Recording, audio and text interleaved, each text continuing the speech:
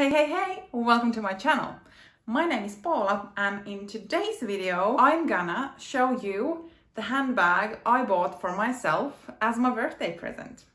So if you want to know what it is, even though you kind of know of the name of the video, but if you want to know exactly what it is, please keep watching. Wow, it feels so great to be back filming.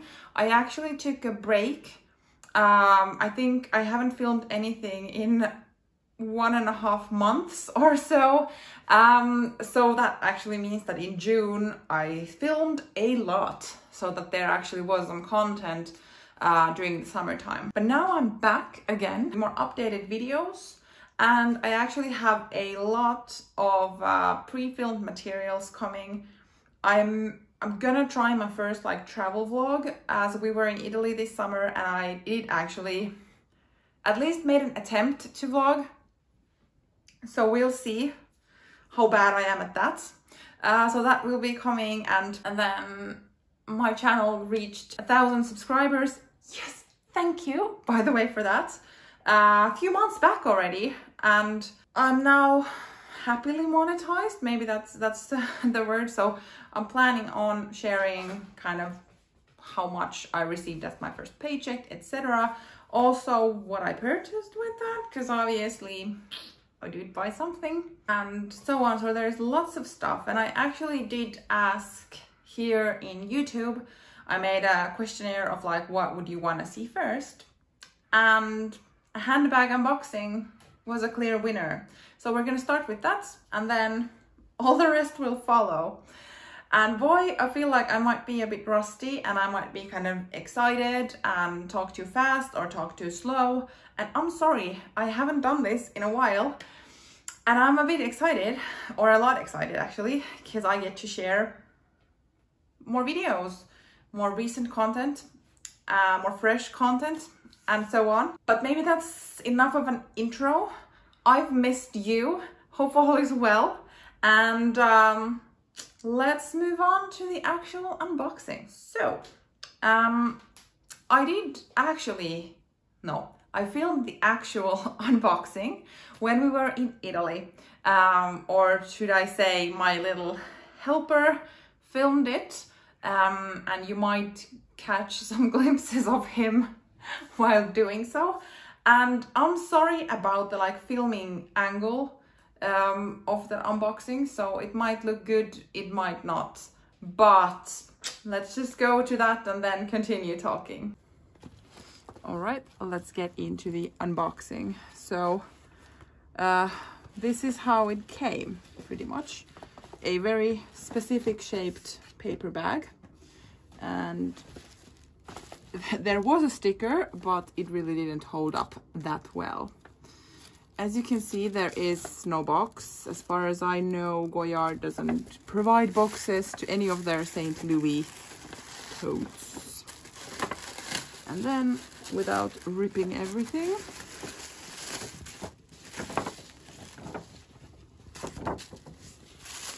so this is how it comes, wrapped in yellow tissue paper, and there is also a sticker here, and I probably can do it like this. And it comes with a Goyard dust bag, which has the address for the original Paris boutique on it. It feels quite sturdy, like cotton type of material. And here is my bag. It actually looks a bit smaller when it is completely, I don't know, folded. But this is the GM size. And as you can see, it comes with plastic wrappers on the handles, which is a bit odd to me. And this is probably the only luxury brand that I know that provides plastic on their handles, because for me this would be a bit like fake bags maybe would come with that. But let's see if I can open this. So this is the the bag. So I went with the classic black on black leather, and it comes with this small pouch. So yeah, this is my new bag. And here we are, back again.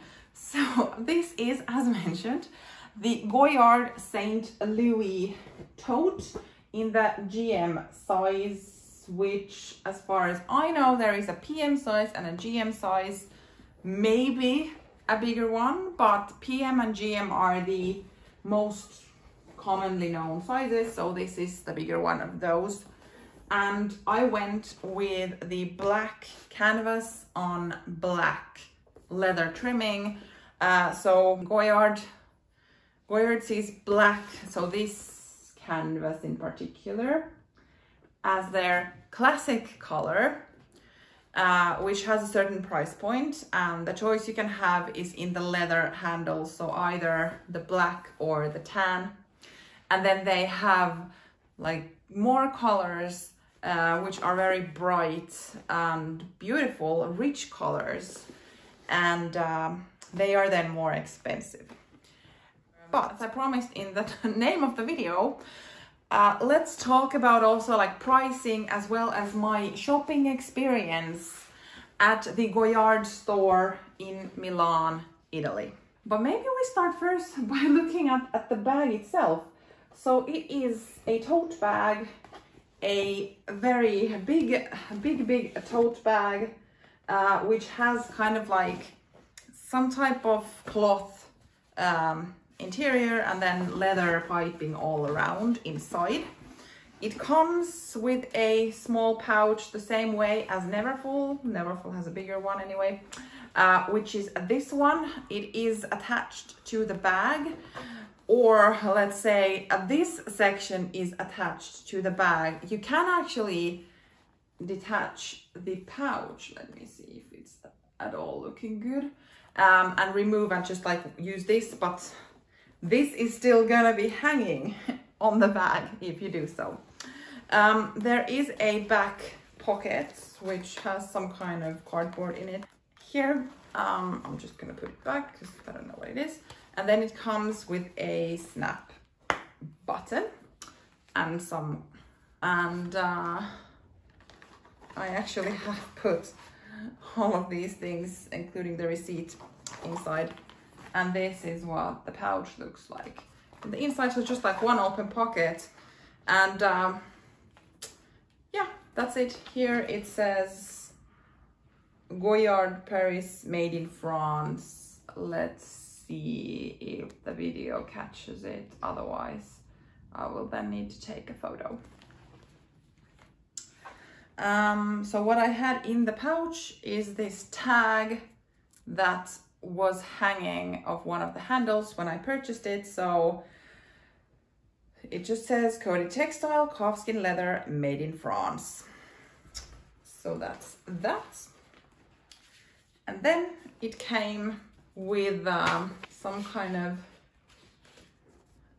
I don't know, instructions or care guide or what it is for this specific bag. I'm gonna put that in there as well. And then I myself added my receipt into this pouch so that I wouldn't lose it. Let's have a look-see, shall we? It's quite funny how Goyard has managed to create this, I don't know, secretness around it. So Goyard, I would say, is quite exclusive brand in a way that they don't have an official online web store. You can't order online the same way as you maybe can with all the other brands, excluding Chanel, obviously. What I have heard stories of that you can actually email Goyard and then maybe purchase a bag, but in general, like, they don't sell online. And even though they do have all of their items on their website, they don't have prices in there. We can all have an opinion about that, which then means that unless you know where to look for the prices, you need to go to the store to find out what stuff costs. And I don't really know in which order we should go. Maybe we'll look at the price first and then I can share my experience of it. So it came with this cardboard and then with a receipt, just the normal receipt paper. Where's the luxuriousness of this? I'm asking. So, just checking that it doesn't have any of my details visible. Okay, there it does. So, here is what I bought and how much I paid. So, the bag was 1,250 euros. So, for the classic colored St. Louis tote in the GM size. And unfortunately, I didn't ask what the PM would cost or the colorful ones, which are more expensive than that. So I can only provide the price for what I paid or bought anyway. I find it quite interesting that when I started looking for this bag before I had purchased it, as I always look from the pre-owned websites, this bag was being sold with 1,500 euros up to even 2,000 euros. And that raises two questions. Either people don't really know what this costs, so then they are ready to pay such a premium, or it is in fact for the exclusivity and that it's quite hard to get. And that's why the value actually increases whenever you own a bag of this caliber. I'm not entirely sure. But I quite quickly realized that I was most definitely not gonna buy this pre-owned because the price point for this, it is cheaper than the Neverfull, which is like on every other person's shoulder, including my own, which I do love. But I'm not entirely certain if 1,500 euros that is now going for, I think, the Neverfull, if that's really the price I would still pay. But like, regardless of that, this costs less money than the Neverfull. And the reason why I actually purchased a tote, because I have, oh God, I have talked about totes on my channel frequently, or at least quite many times, and come to the conclusion that I'm not a tote person. In my normal life, I don't usually wear totes, only when I travel. But now, as it has happened, my role at my workplace has changed, or I've been receiving a lot more responsibility, and that includes a lot of traveling, maybe like 3 times a month, 3 to 4 times a month, or something like that. And I've noticed that I have taken like only hand luggage anyway. It's usually 1 or maximum 2 nights that I am gone on the same time. So I've been only taking a tote bag, not even like a rolling luggage. But I have my current totes that I own, which basically include the Neverfull and one Longchamp Le Pliage, which I think is either similar size as my Neverfull MM or then a tad smaller.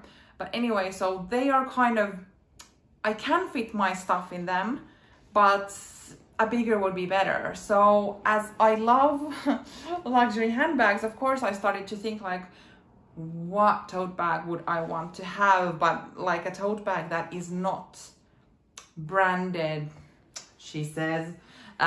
Maybe you know what I mean, like the overly hyped and recognizably branded bags. I wanted something that I could wear without being concerned that everyone knows that I'm carrying an expensive bag. I might actually be wrong. Maybe nowadays people do recognize the Goyard print and know that it is not like from the high street. I don't know how it is, but my assumption is that Goyard is not so known for people outside of luxury community, or those who are interested in luxury handbags or luxury brands in general. That's my assumption, and I might be proven wrong. But anyway, I wanted that, and I felt Goyard represents that type of brand. And this tote bag, I tell you, it is big and it definitely fits my need. So I can just have only this bag and then like a crossbody bag with the essentials and go to my travels. I don't even need to bother with this like rolling luggage thing, because I'm a compact packer, and especially for work trips when I'm carrying it myself, most likely to the office and then to the hotel and back to the office and blah blah blah. I don't need a lot of bags or heavy weight, so I'm just like, I plan what I wear, that's it. Some hygienic products, my laptop, I'm good. And so like this bag is purchased for that purpose pretty much, for work purposes. And I'm in love. It's ridiculous because this is coated canvas that has painted this type of print on it. I think it looks beautiful, and probably that's the only thing that matters. But I really, really, really love this, and it looks great. Most likely it's gonna be work trips that are happening all the time. And I think this bag is perfect for that. To be honest, not sure if I needed this, but it's quite a nice attachment, and maybe I will find a way what I would want to put in here. But I think this looks so good, and I have my next business trip, well, next week, as I'm filming it now, next week from now. So when this is coming out, I've already been on that trip, and I can't wait to use it. I used it already when we came back from Italy during the flight, and these felt really, really good on the shoulder. But there is gonna be a more like precise first impressions and review video coming, because yes, I do know that there are a lot of reviews, or let's say mixed reviews, of these bags, of their wear and tear, and I'm aware of all of those. I did watch them and really think about this purchase, and I thought I wouldn't listen too much on other people's experiences. I made this purchase knowing what can happen, and I'm gonna keep a close eye on especially the corners, the handles, and like everything. I am aware of that, but I thought that we could talk about that in a separate video, so that this can be a positiveness of the unboxing and introducing my new, let's say, work bag-ish, work travel bag. And end this video of talking about the experience at Goyard Milan, because I can't really talk of any of the other stores, can I? So, there are not that many Goyard stores in Europe. There are not that many Goyard stores in the whole world, for that matter. And I think in Europe there are in France, the UK, and Italy. And as it happened that we were going to Milan, and Goyard have their store in Milan, it was like, okay, perfect. We'll go to the store, I'm gonna get my bag, and then we can just like go on with our vacation. And as I had planned for this bag for months before we went there, and I bought it as a birthday present for myself, although I have to say that my mom kindly gave in some money for this bag as well, so it's not completely that I bought it, but it was a birthday gift for me. Let's say it that way. So I was like, okay, the first thing when we get to Milan, I want to go to the store, so then that's kind of like done, and then we can focus on all the other things. And if we don't go to that side of town anymore during the trip, that's fine. We have made it. So we arrived by train to Milan. You will hear all of this from my vlog, with my travel vlog to Italy, which hopefully is gonna be good or not suck at least. Whoa, that's really over advertising it, isn't it? Anyway, so we came by train.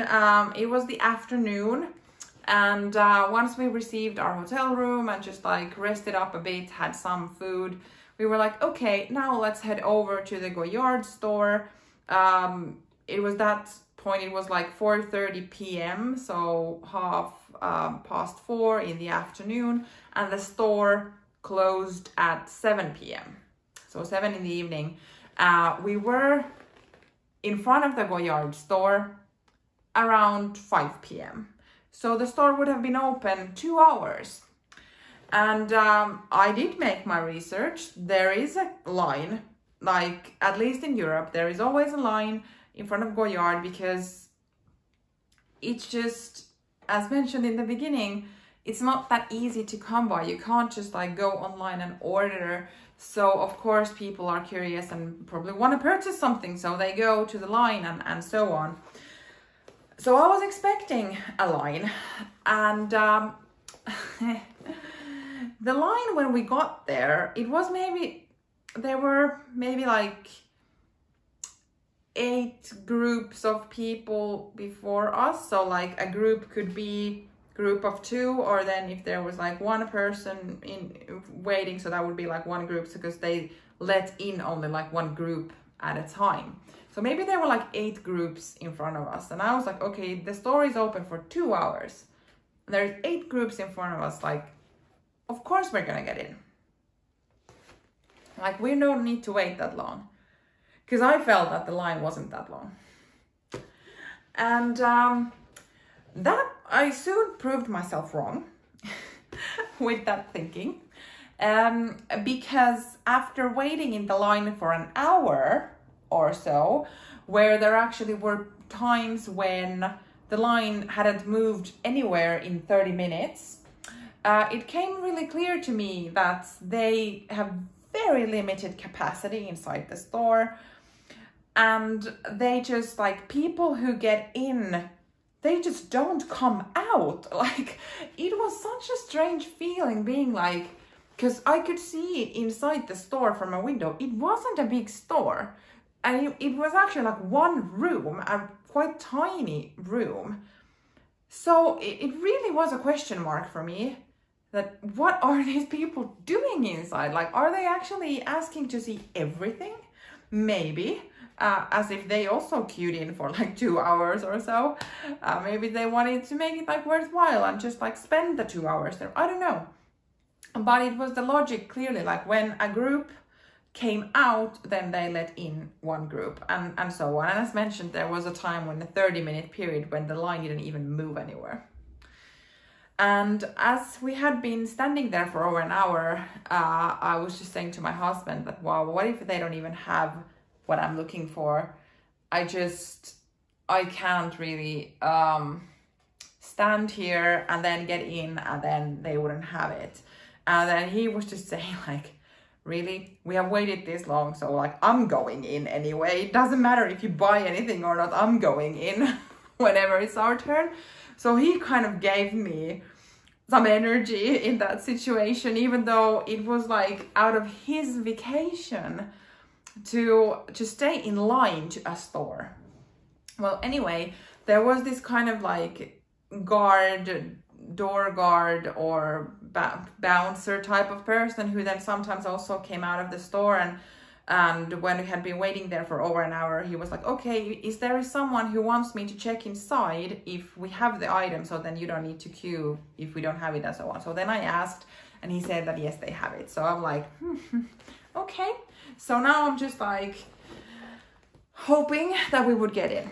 And then it was maybe like 6:20 in the evening when the door guard, bouncer, whatever, came out and said that they're gonna take in the last group of customers at 10 to 7. So in 30 minutes, they would take in the last group. And at that point, there were 3 groups in front of us at that point. So I was like, okay. I mean, 40 minutes when 3 groups go in and out. In other stores, that wouldn't be like any type of an issue, but in this store, So as it happened, 12 minutes before 7, so 6:48, we were left to go inside the store. So 2 minutes before the deadline when they took the last one, and we were actually the last customers that entered that store on that day. And yes, well, they had the bag, I bought it. I also tried on the one with the tan handles, and obviously also looked around whatever the store had, but this was only that I wanted, and that's it. So it wasn't a long visit. Then we went to pay, and I think we left the store itself at 6:59 or something, so pretty much when it was closing, and there were still people inside at that point. And what can I say? Nearly and 2-hour wait in line to get to the store. I have to say, there is not many stores I would do that, and I'm not sure if I would do it ever again, because that was painful, and I didn't really think that I would want a bag that much to do that. And it was just quite unmotivating, to be honest, standing in a quite short line and nothing happening, and that there actually is like a chance that we wouldn't get in even after waiting 1.5 hours. Like, it doesn't really fit into my mind. Maybe that is the exclusivity and so on. So I'm not sure if I would by any means recommend a store experience with Goyard, or let's say the pre-store experience. Inside, everyone was lovely. The one who helped us was very kind, and then they had like a separate person taking in the payments. He was very nice. So like, nothing to say about the personnel. The door bouncer guard, I'm sorry, I'm not entirely sure what the profession was that he was doing. He was super friendly and kind. Like, everyone who worked there was very nice, but the system, it kind of like sucked, to be honest. And there was like nothing luxurious to stand in a line for 2 hours to buy a bag. And I'm rolling my eyes to myself, so no one needs to do that, because I know how ridiculous that is. I mean, I'm standing there with that amount of money, and still, I mean, I could go to another place and buy, like, it just, I don't know what it is with these things that I'm willing to do that, but I was willing to do that. They asked me to jump, and I was like, yes, how high? And did that for 2 hours. But I mean, like, clearly there is some aggression of that process, but I love my bag regardless of that.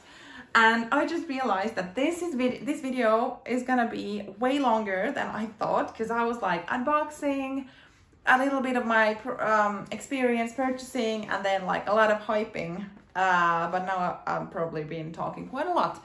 So if you are still there, thank you. And I'm sorry, maybe it's very visible that I haven't been filming in a while, and that I'm just like excited. But maybe let's kind of end on a positive note. So this bag is very, very lightweight, which is amazing considering work trips that I carry all my stuff. And if the bag itself is heavy, well, that's not a good start for it or anything. And I feel I'm gonna look stylish AF, if that can be said. So this is what it looks like on me. Maybe I'll try to insert some better footage to my next video of like a review of this. And if there's someone interested. And I'm also planning to film a small like comparison between this one and the Neverfull like canvas comparison, and then like the corners and everything that this tote has been like blamed of not wearing well. So kind of comparing those. And yeah, it's great to be back and start with a bang. Thank you for watching and see you in my next video. Bye!